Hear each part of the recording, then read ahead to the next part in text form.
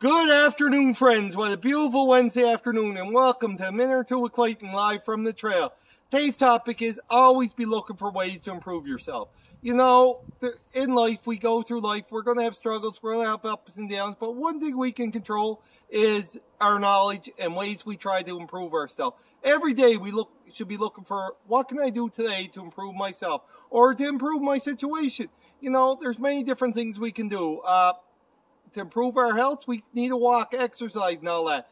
You know, to improve our position at work and all that, we might have to learn a new skill, or we might have to do our job better. But we always should be looking for ways to improve ourselves.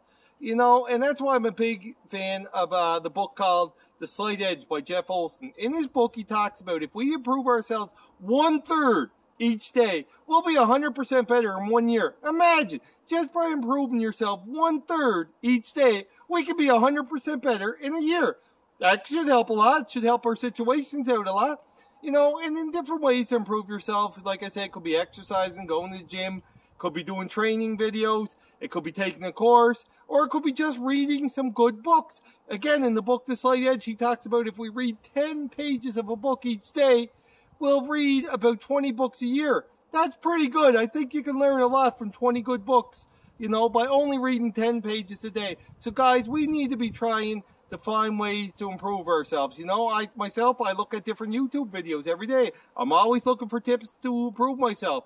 And, you know, sometimes I'm looking for advice from people. I might take your tips, I might not. I'm stubborn and a man. What do you expect? You know? But, guys, we always got to be looking for ways to improve ourselves. Just even if it's a little bit, 1/3 better today than yesterday, we'll be that much farther ahead. So, guys, my tip for today is always be looking to improve yourself. Hope this tip helps a little bit. Thanks for tuning in to a minute or two with Clayton live from the trail. If you haven't subscribed already, please do and hit the little bell so you get notice of future videos.